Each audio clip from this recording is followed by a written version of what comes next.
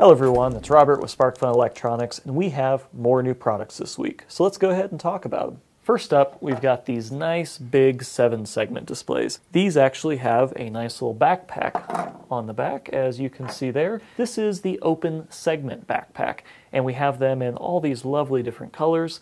And it's a really nice backpack and really simple way to use these. It can accept SPI, I2C, basic serial, and you have your own Atmega 328 on there, so you can program it to do your own stuff if you want.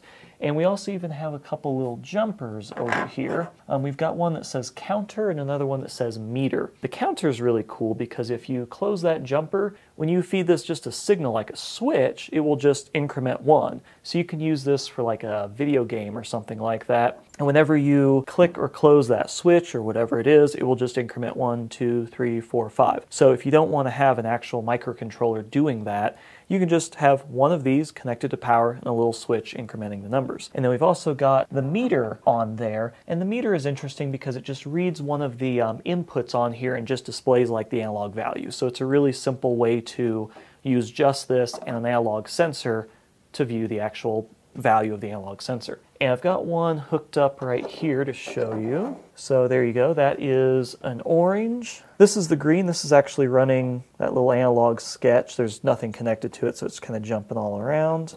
That's the red. There's the white. And finally, we've got the blue. And next, we've got a new version of the Meccan Wheels. If you're not familiar with the Meccan Wheels, we actually had an earlier version of these a little while ago. They're interesting in that they actually have these little rollers at like a 45-degree angle to the main hub. The way that they work is if you have two of these wheels and you move them forward, you move forward. If you move them back, you move back. But if you move them inside of each other, they'll actually move out or in. So this way you can have a robot that not only moves forward and backward, but can actually strafe side to side or even move diagonally in all directions. We have a demonstration of an older model of this that we used. Here's the older model, and you can see the difference between the two. So the new ones actually have a metal hub, this nice metal connector there, and they're all pressed metal. And the old ones had this small problem because you had these two separate rollers and there was really no bearing system inside here, so they tended to rub a little bit and they weren't that smooth. These new ones actually are a lot smoother, and they actually use a single little roller instead of the split design. So these actually run a lot better. We're actually working on a demo for these. We didn't have enough time to do it this week, and quite frankly, we want to do it right. We actually want to use some kind of encoder on the wheel for a feedback system so that we can make sure all the wheels are moving exactly the speed that we want to. So it's going to take us a little bit of time to get that together, but we are working on a demo with these to do it properly.